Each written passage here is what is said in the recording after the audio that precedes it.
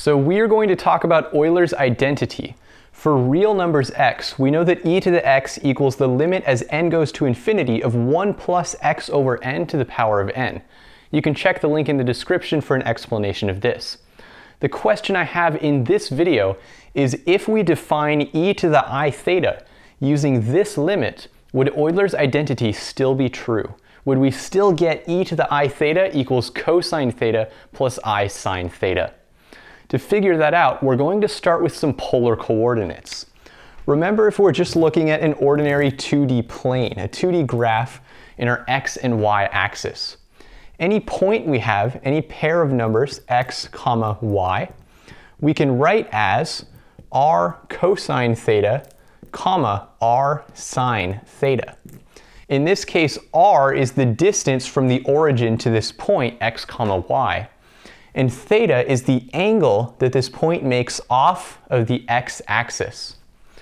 Now what I'm going to do is translate this idea into complex numbers. If we're now looking at the complex plane with our real and imaginary axis, a point here, instead of x, comma, y, we're going to write as a plus bi. Now using this exact same polar coordinates formula over in the complex plane, we can write this as r cosine theta plus r times I sine theta, or r sine theta I. So these are the same polar coordinates that we saw in the xy case. Now I want to rewrite this a little bit more. First of all, this magnitude r, that's the distance of this point from the origin, using the Pythagorean theorem, we can write that as the square root of a squared plus b squared. Now if we factor out an r from this whole expression, what we're left with is cosine theta plus I sine theta. What I'm going to do is define a new function cis, or cis theta. This is short for cosine I sine, and cis theta is defined as just equal to cosine theta plus I sine theta. So this gives us our polar form for any complex number. Now I want to ask what happens if we take cis A times cis B. We can expand this out using the definition. So cis A is cosine A plus I sine A, and cis B is cosine B plus I sine B. Now we just need to FOIL this out. So first of all, from these first two terms, we're going to get cosine A, cosine B. Now from the last two terms, we have an I times I, which is -1. So we're going to get minus sine A, sine B. Then if we take the first and last term, we're going to get one factor of I, so plus I cosine A, sine B. And then if we take the inside terms, we're again going to get one factor of I, and then sine A cosine B. Now this first expression, cosine A cosine B minus sine A sine B, that's the angle sum formula for cosine. So this equals the cosine of A plus B. And this part over here, we can factor out an I, and cosine A sine B plus sine A cosine B, that's the angle sum formula for sine. So we get sine of A plus B. And by the definition of cis, this is the same thing as cis of A plus B. So we get cis A times cis B equals cis A plus B.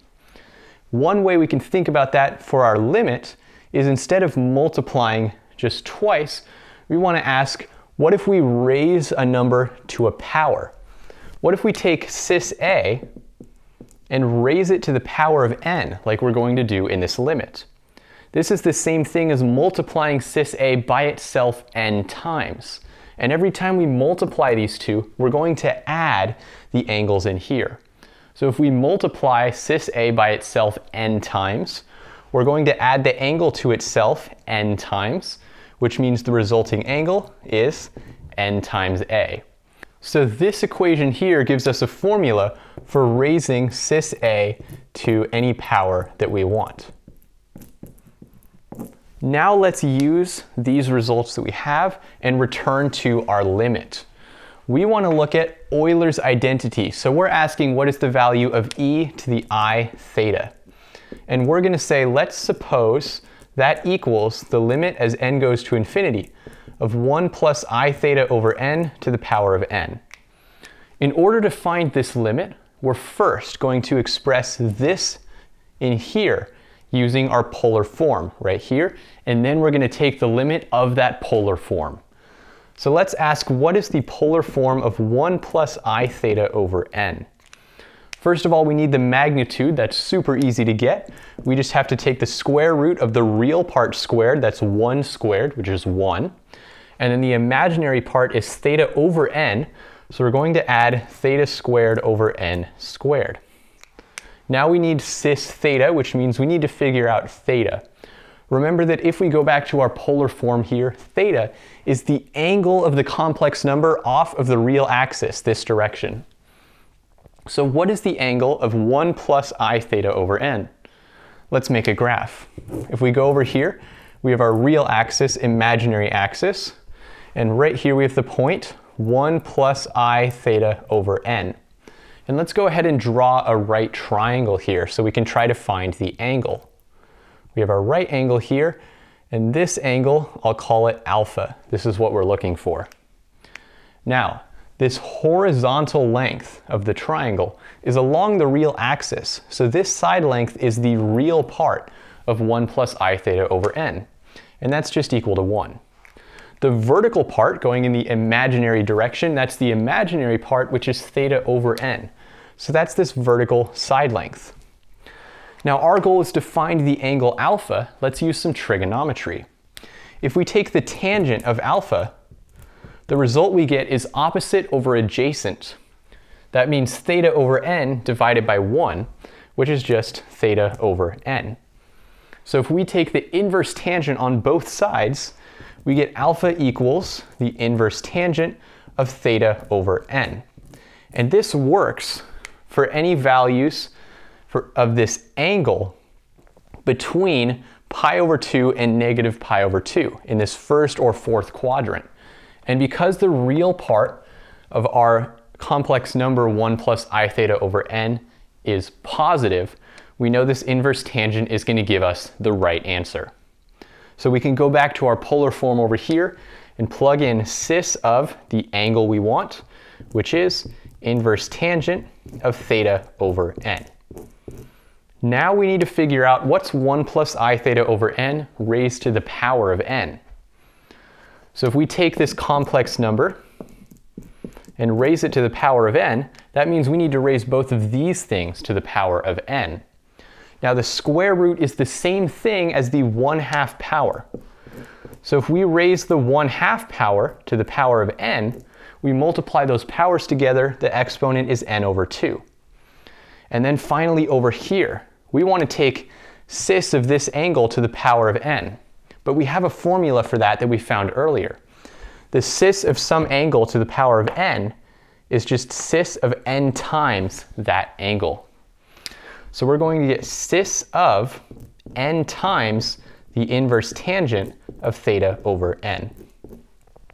So this right here is the expression that we're going to plug in to our limit to find e to the I theta.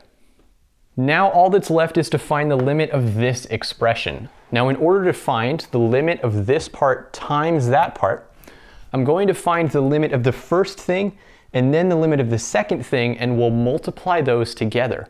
Because if both of these have limits that exist, then we can multiply those two limits separately and we'll still get the right answer. So let's start with this first part. Now in order to find this limit, I'm going to switch the whole number n to some real number x. That's going to make our job easier. So I'll take the limit as x goes to infinity of 1 plus theta squared over x squared to the power of x over 2. Now the reason I'm switching n to a real number x is that we can take the derivative with respect to x, but we can't do that with whole numbers. So let's call this limit L. What makes this limit hard to deal with is that we have an x up here in the power, and that's kind of hard to deal with when x is going to infinity. So what we want to do is bring this power back down to the front. And the way we do that is with natural logs. So I'm going to take the natural log of this limit L. And the cool thing about limits is that we can switch the natural log of the limit that's equal to the limit of the natural log. So I'm going to bring the natural log to the inside. We get the limit as x goes to infinity of the natural log of 1 plus theta squared over x squared to the x over 2. And then the cool thing about natural logs is the natural log of something to a power means we can bring the exponent down to the front. So I can have an x over 2 in the front just like that, and we can get rid of the exponent. Now this limit is still a little difficult to deal with. So if we look at this limit and take x going to infinity, this x over 2 part, infinity over 2, that's just infinity. But this part in here, we have natural log of 1 plus theta squared over infinity squared. So that's going to be 0 in here, 1 over infinity squared. And then we'll have the natural log of 1, which is just 0. So this limit is an infinity times 0 situation. That's kind of annoying, but we have something called L'Hopital's rule that lets us deal with infinity over infinity, or 0 over 0. We don't really know what to do with infinity times 0, but we can take this expression and turn it into a 0 over 0 form, and then we can use L'Hopital's rule. So what I'm going to do is take this x over 2 and move it to the denominator. I'll take this 1/2, that's a constant, so we can pull it outside the limit. And then we have the limit as x goes to infinity of natural log 1 plus theta squared over x squared. And then we have a factor of x, which I'm going to write as 1 over x. And now the top goes to 0 as x goes to infinity, and the bottom also goes to 0. So we can use L'Hopital's rule. So let's use L'Hopital's rule on this expression right here. That means we take the derivative with respect to x of the top and the bottom. So let's look at the top first. We have our limit as x goes to infinity. Now the derivative of natural log gives us 1 over the inside. So we're going to get 1 over 1 plus theta squared over x squared. And then we have to use the chain rule, take the derivative of the inside function. So the derivative of theta squared over x squared, that's the same thing as theta squared x to the negative 2 power. So if we take the derivative with respect to x, this part's a constant, and we're going to use the power rule here. This becomes negative 2x to the negative 3, which is the same thing as negative 2 over x cubed. So this is the final answer for our derivative. So we go over here, multiply by negative 2 theta squared over x cubed. And then again, we have to take the derivative of the bottom. The derivative of 1 over x is just minus 1 over x squared. So let's see what we have now as a result. We have a 1 over x cubed up here in the numerator. So what I'm going to do is go ahead and take that to the denominator. So we still have our minus 2 theta squared, but we had a divided by x cubed. I'm going to bring that down here. And then notice, x cubed divided by x squared. What does that give us? Well, that just gives us x. So on the bottom here, we're going to have minus x.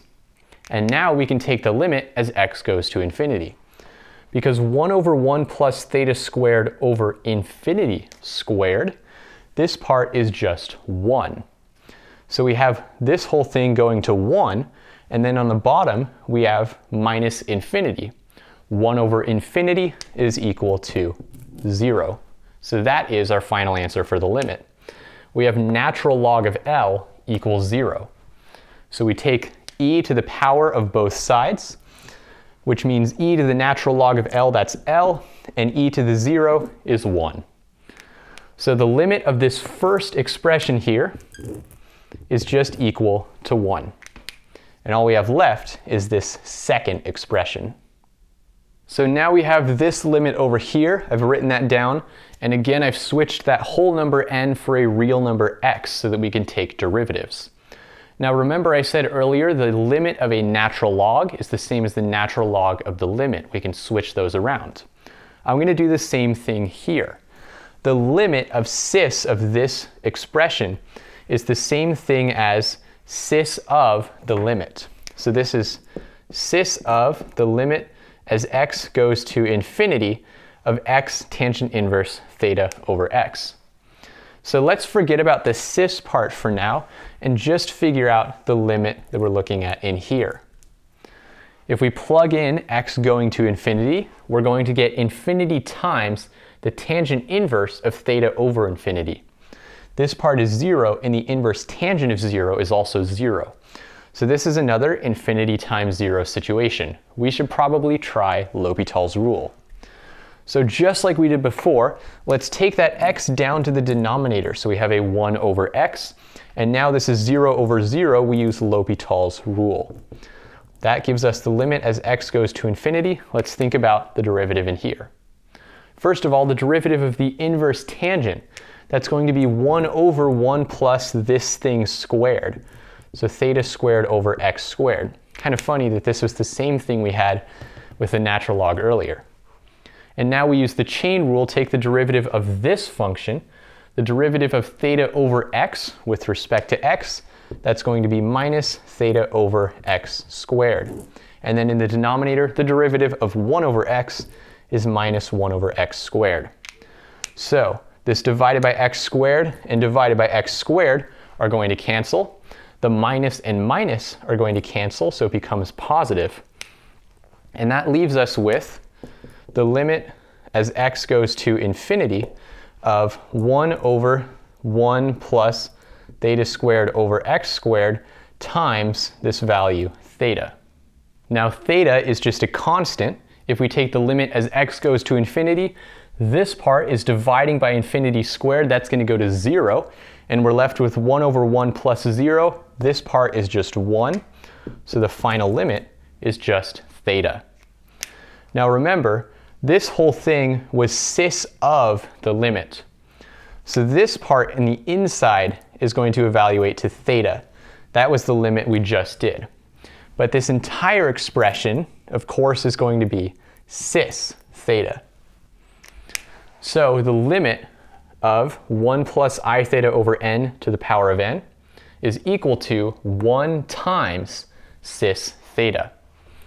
And if we go back to our definition of cis theta, we get the final result, e to the I theta equals cosine theta plus I sine theta. So if we define e to the I theta using this formula for e to the x, Euler's identity is still going to be true.